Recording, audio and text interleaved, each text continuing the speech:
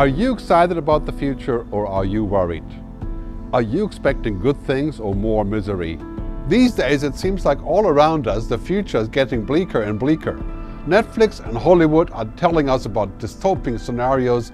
The news are showing more reels of climate change disasters, economic issues, clueless CEOs and politicians, and of course in the end the robots will take our jobs and then they're going to harvest our bodies for energy.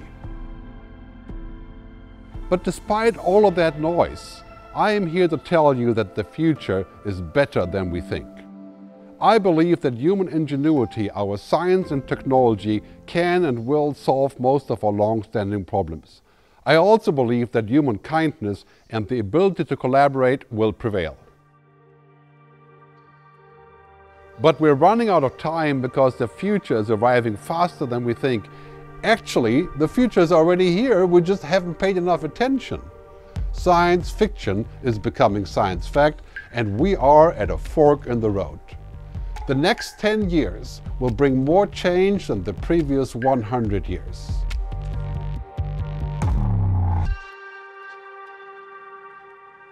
We must make the right decisions now if we want a good future.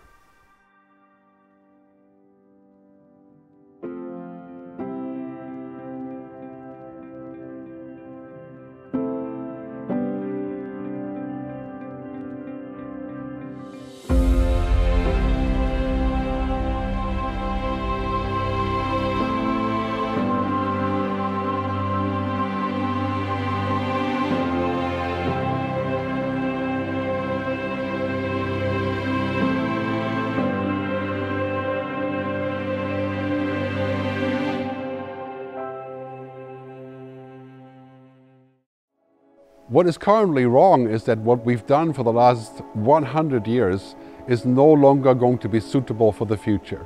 We've had a certain logic that has allowed us to prosper, but we've come to the top of the ceiling. We've had crisis after crisis after crisis and many issues that we're not solving. The current system is unfit for the future. In a way, you could say capitalism is unfit for the future. In the future, we're going to need to think wider, to think beyond profit and growth, to think about people, planet, purpose, and prosperity. We need a different logic so that our future can be good and can be developed for all of us.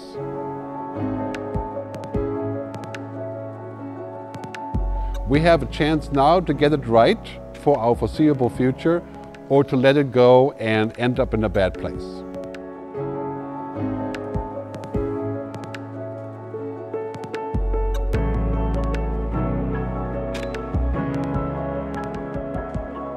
So we're now at that point to where things that were science fiction are becoming very real, becoming science fact. Whether that's about language translation or robots or artificial intelligence. And that makes a big difference. Because now in technology the question is no longer if we can do something or when or how, but why do we do something? And what do we want from it? So in just 10 years we're going to be at an entirely different point of our lives, where it's not about deciding if technology works, but what technology do we want, and is it going to be good for us?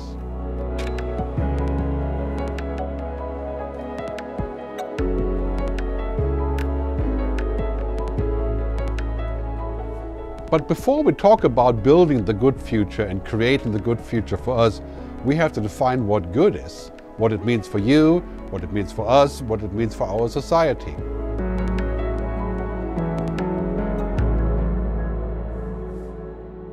You know, in many ways, I think in our society it has been brought down to the definition of good being very simple, which means prospering and having things and having more things. And now we're finding out, I think, right now at this very moment, that we need a little bit more than that. We have to have a wider definition. So it's about other people, it's about relationships, experiences. Then it's about the planet. If we can maintain the Earth as it is going forward, it's about purpose, right? Which means having a sense of what you are living for. And then finally, it's about prosperity, not just about profit. Right? It's a much wider definition. Let's have a look at some examples about how the good future could manifest itself.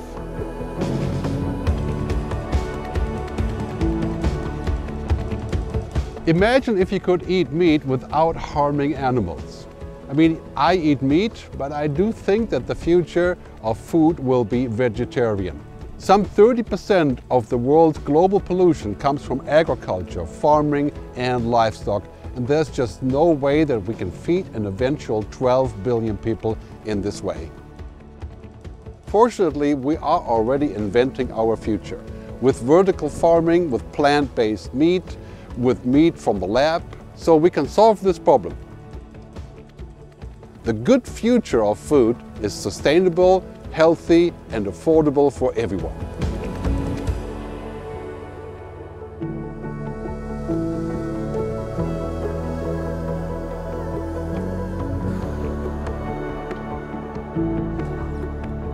Imagine if we can solve the world's energy problem. You know, I often feel really strange about how much energy I use, especially considering that I fly around the world to give speeches about the future. 75% of our current energy supply comes from oil, gas and coal, and this is an existential threat to our future.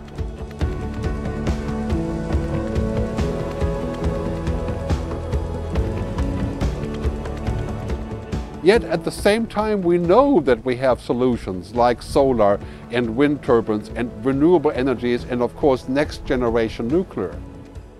So here's the question. We will have all the right technology, but will we have the will?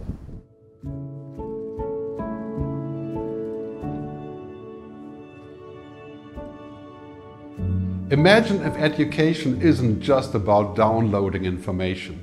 When I went to university and music school, this is what I did. I downloaded things for later. But this will clearly not work in the future. There is too much information available, and after all, this is what machines do. They download information for later use and understanding. If you have kids, you have to think about this. Our kids have to learn how to do things machines can't do. The good future of education is going to be about lifelong learning on demand in all formats and at very low cost.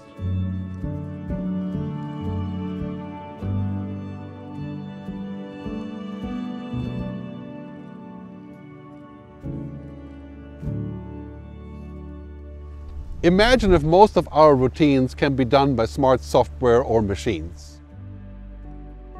Imagine if work is no longer the center and purpose of our lives. I tried for a long time to use technology to work less, and it hasn't worked out. But this is what the future holds. Technology will allow us to move up the food chain, leave routines behind, and use intelligent machines to be faster and more efficient. If you work like a robot will take your job. In the good future of work, our ultimate job is to be human.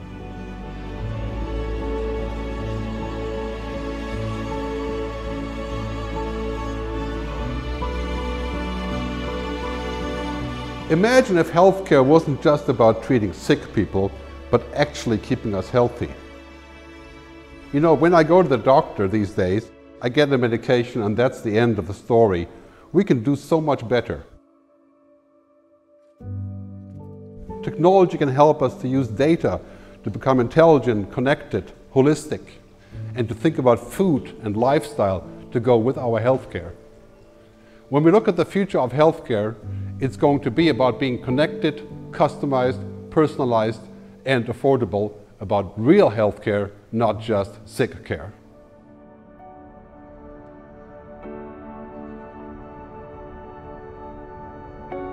Clearly, we are now in a situation where we're realizing our old paradigm of profit and growth is ending, and business as usual is dead. Capitalism as we know it is unfit for this future. Now we have to design a new future based on a wider sense of goals.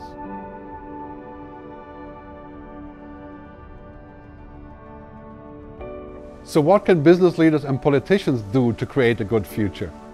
First, the stock markets have to embrace this idea of a wider target, of a wider goal of things that we want to accomplish.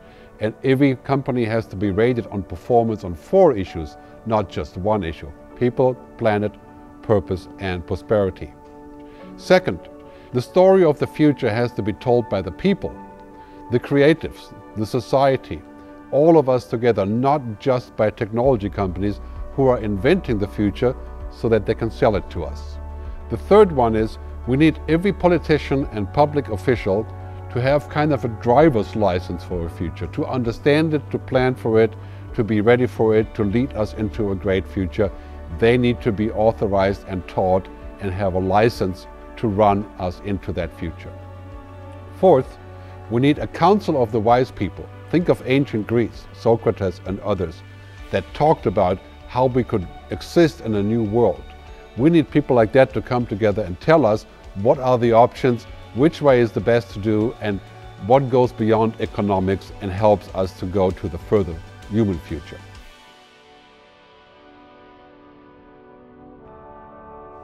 But it's not just up to the politicians and public officials to create a good future, it's also up to us.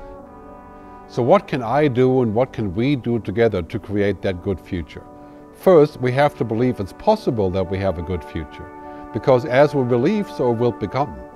And then the good future has to be a priority for us. We have to spend the time on understanding it, we have to learn, we have to study, we have to spend 1 hour a day in the future to help create it. I have to develop what I call the future-ready mindset. And then we have to make choices. Don't give your data to companies that will abuse it. Don't do business with those that will not create a good future. Don't buy stock from companies that will not create a good future. And finally, if we want a good future, we have to be good.